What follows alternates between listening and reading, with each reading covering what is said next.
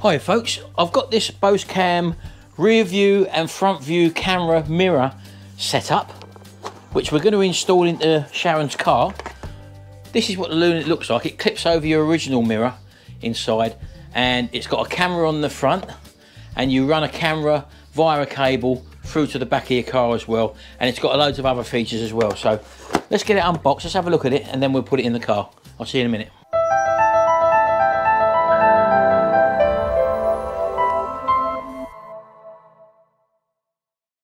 Right, so this is the unit in question, the Boscam R2 Stream Media Mirror Dash Cam. So let's get it unboxed. Now, I've been after a dash cam for quite a while, but they kindly sent me this one and asked me to do a review on it. I haven't been paid for this, but as I say, I was getting one, but it come at the right time, so to speak. So this is the actual unit itself. It's got multiple connections on the top of it. You've got one socket there for the GPS. That one is for your micro SD card, and this one I think takes the maximum of 64 gigabytes. You've got your AV in button and also your power lead as well. So the rear clips there are what hold it to your existing mirror, and this one pulls out. That is your actual front facing mirror, as you can see, which pulls out like that. And it's actually got a swivel head on it as well, so you can direct it to where you want it. There's a power button underneath to turn it on and off manually if you want to use that. And in the actual box itself, you should have everything here to get the actual thing working. Here is the actual rear camera. Now, depending on what car you've got, you can actually stick this on the inside of the rear window. And they also give you two fixing holes as well, in case you need to fix it on plastic trim. It is a waterproof camera, so they do actually supply you with another bracket in here somewhere, where you can actually fit it from behind your number plate on the external part of the car as well. There you go, that one there. And these are apparently 3M grade sticky pads, so they're very resistant to falling off. And again, this I think it's a 1080p camera as well, fully waterproof as well. It comes with a moulded socket on the end, which again just plugs into the other end of the loom, which we'll look at in a minute. These are the two rubber clips which actually clamp it to your existing mirror, and all you would basically do there would be to hook them over the top like that, hold it in front of your mirror, and then wrap that around your existing mirror and lash it onto the bottom. So your original mirror is actually clamped in there like that. Oh, I actually give you a spare set of them as well, that's handy. The power lead comes via a normal 12 volt socket, and the I think it's a USB-C connector which connects directly into the top of the camera to power it. Obviously these cameras you're going to need to run in behind the trim and all that, so that's obviously will vary with every car. And this is the cable package for your rear camera, and again I think it's quite a long lead. It may be 22 foot, I'm not too sure exactly, but this is the part that plugs into the actual rear view mirror itself up at the top. And the back part, as you've already seen, will connect onto the rear view camera somewhere in the back, and then you've just got to hide the cables. What you also got is this single red cable here, which will tap into your reversing light bulb at the back. So you've got to just tap that onto the feed cable of your reversing light, so that when the car goes into reverse, it will automatically send a signal to the rear camera, and this whole thing will be illuminated with the rear camera. And the final thing we've got in here is a GPS sensor.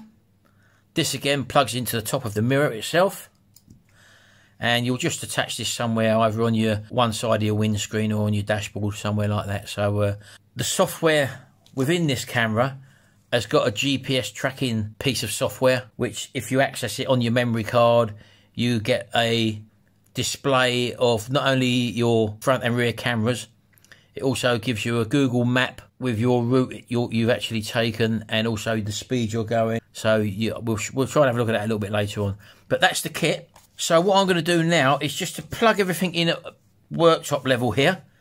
we'll just get it going first of all. And to do that, obviously, I'm going to need powering up via a 12-volt socket. Now, what I will say is that with this 12-volt socket, your cigarette lighter, if you want to call it that, or 12-volt socket, may not be a permanent life supply when the car is switched off. Now, this has got a function on it, like a deterrent function, because it's got a feature on this, which if someone jogs your car or attempts to break in or whatever, it will start filming automatically for a set time once it's been activated, and then it will shut itself off, and it will save that file as a safe emergency file. But if you've only got this powered up through a 12-volt socket like this, which is done by your ignition key, in other words, it's dead afterwards, then it obviously can't activate itself once you've turned the ignition on. So you might want to supply a 12-volt socket from a permanent supply to use every single function in this. So I'm just going to set it up now by plugging it in. I've got this temporary 12-volt battery pack there with a 12-volt connector on. So we'll just get it plugged up and let's see what we can do with this. Okay, so first of all, I'm going to plug in the 12-volt supply. That goes into the power socket there, which is a nice straightforward job with a USB-C connector. I'm going to plug in the GPS sensor cable, which goes into there like that. I've then got the camera cable, and that goes into your AV in socket, like that. And I've then got this 64GB scan disk memory card here, and we'll plonk that in as well. Again, that doesn't come with one.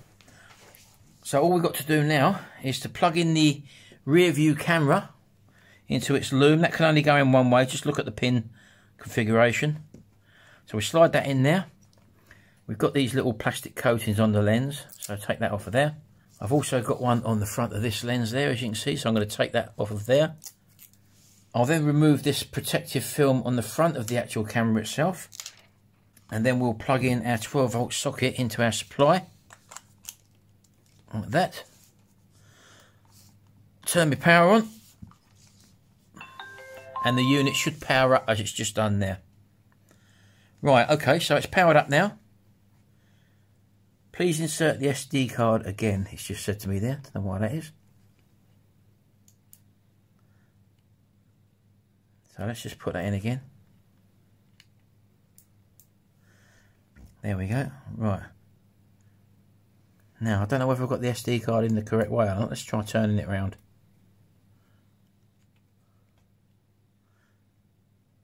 No, it can only go in one way.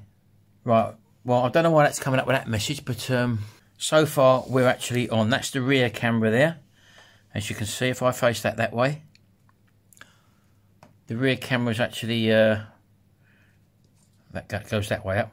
So if we touch the screen, we've now got a menu which pops up. With this one, that cuts off the audio.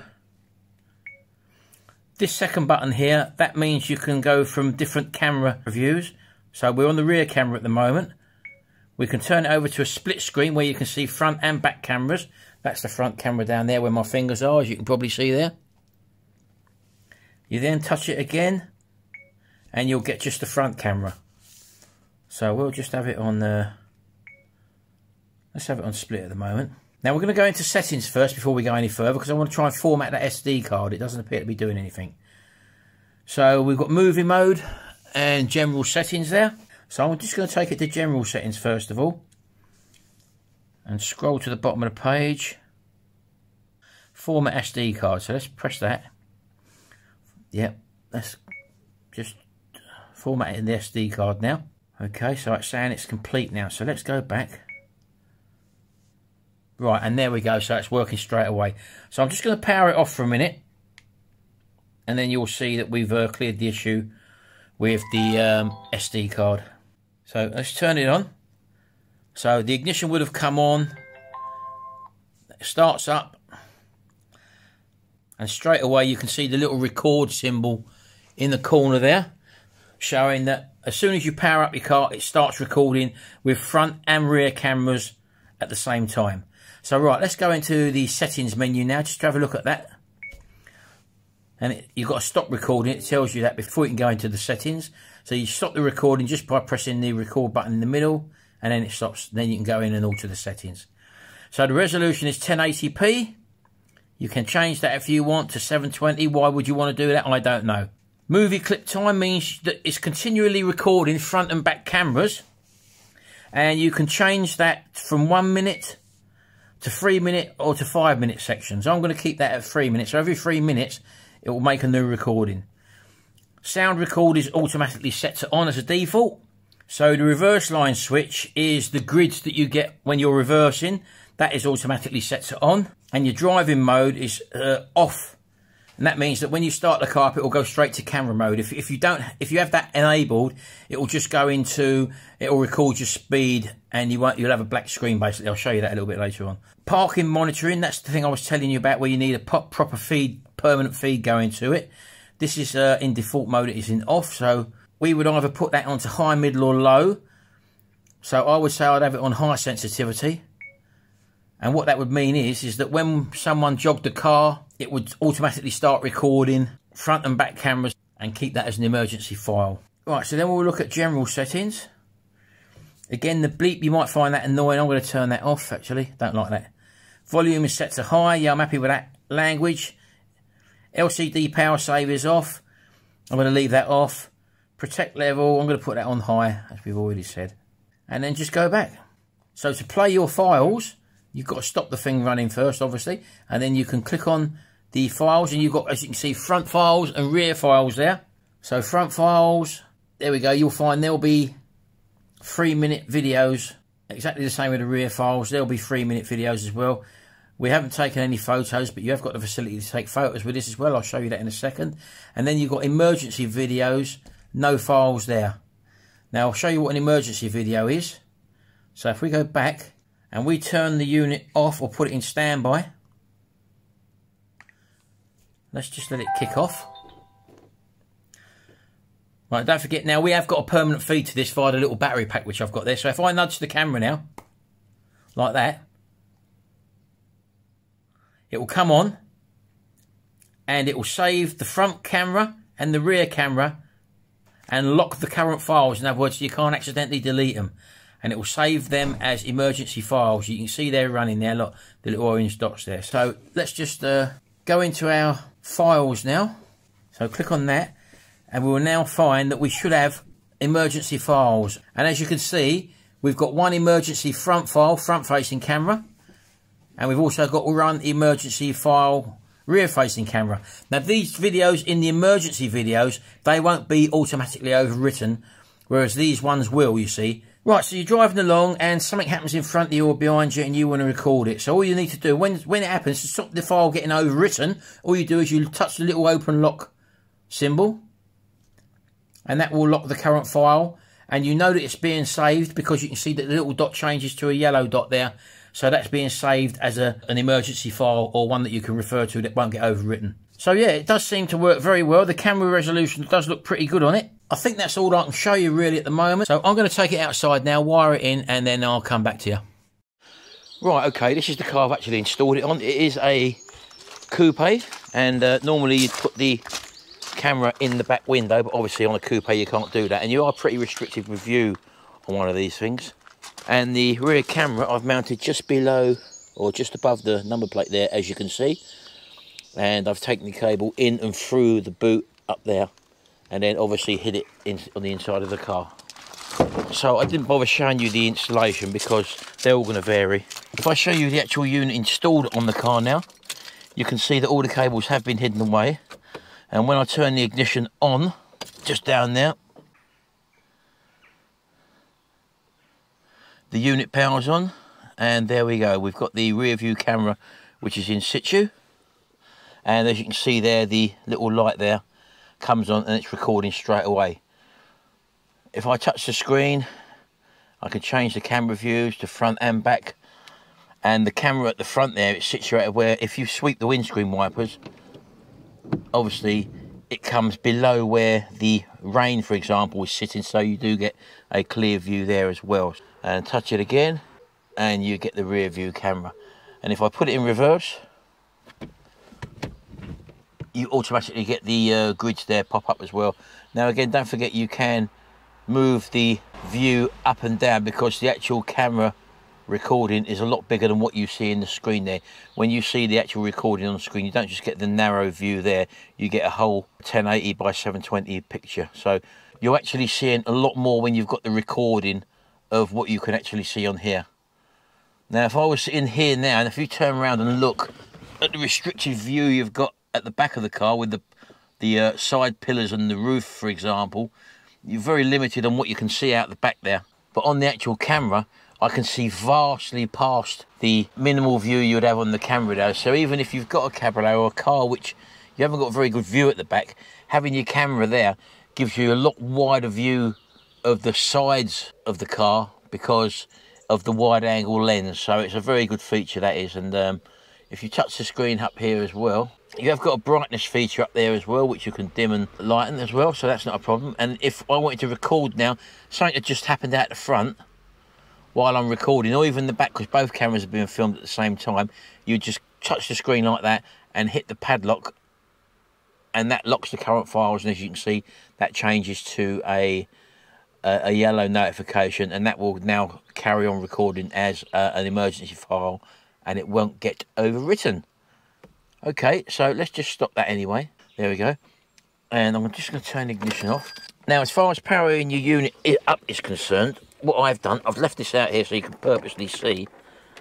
I've put in one of those, you can buy these 12-volt sockets cheaply on Amazon. I think this costs £2, something like that, £2.50, something like that. And you need this unit on there. There's a built-in fuse in there as well, so that's the reason why you also leave this unit connected. This comes, there's the power lead there, obviously, going to the actual camera, which is hidden all through the dashboard. And I've just picked this one up off the a positive live feed. You can do it however you want. You can use a cigarette lighter coming from the back of the cigarette lighter if you wish. And all I do is just hide that inside there and leave that just hanging in the back there, and then put your panels back on as well. So that's what we've done there. And coming up here, the GPS module I've just put up there. That sticks under the top cover up here. And the rest of the cable, which is the power lead and also the rear camera, goes along, down, and obviously the power lead comes through the glove compartment there and then goes into there, and the power lead goes down right the way down the back trim there, all the way to the rear of the car. So let's go inside now and I'll show you a bit of footage we took yesterday when we was out driving. A few little things happened as well. I'll just show you them as well. Oh, come on, look. Might get a picture. Joe, got a picture. Wow. You're on camera. Well, no, because, oh yeah. Right, so that was a bit of filming which we left the audio on, and I thought I'd just show you this. This is a rear view camera, and you don't see these very often now come up. You have a look at this coming up now on the right hand side. That's a Sinclair C5 from the 1980s. You don't see them very often, do you? Yeah, this was on our way to Skegness, and I did have a little incident. I'll show you both. This is the front camera of us coming into the Skegness car park. Now I'm following Gary in his van there, and as you can see, Gary's looking for a space to park. I'm a good distance behind him, and he's going to be parking on the left hand side, but he takes a little wide swing out to the right to get a nice pull in, and I go to do the same, and look what comes up on my inside. Look, unbelievable. A woman come right behind me, and you can see that now because I'm going to show you the rear view footage now. She's behind me. This is exactly the same clip from the rear view camera now. And if this was an insurance job where I needed to produce evidence, she's a good space behind me there. And for some reason, she decides to overtake or undertake me on the inside. So here I am, just taking the swing out like Gary did. And then she zooms along the inside there. And that could have been a nasty little accident there. And if I wouldn't have had this to prove it, I probably wouldn't have got compensation. Right, so you've got this little bit of software on the memory card called Auto Player Lite. I've just downloaded it and it's asking me to install it on my computer, and it's going to call it AutoVox GPS Player. It's just installing it onto my PC. Close and close it up. Right, so as you can see up there, it's installed the AutoVox software on my player. So if I've got the files on my computer, which I've just transferred them, the ones I want to use, we open the player up, we add our file, choose our file to add. I've got the files on my PC, as you can see. Just click on that, click open, and it says the start of the journey from where you started this recording, and the end of the journey will be down to there. You're travelling towards that way. There's your speed and there's your direction there. There's our little owl, look, which we recorded.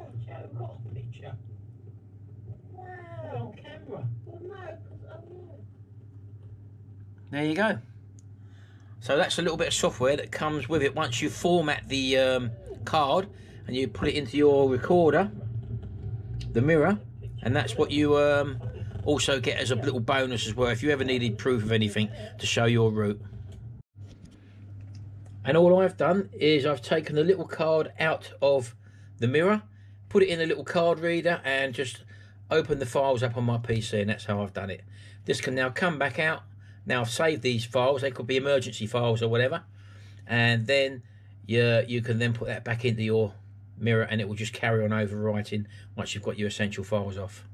Well, there you go. That's my installation of the Boscam, call it a dash cam if you want, and rear view camera.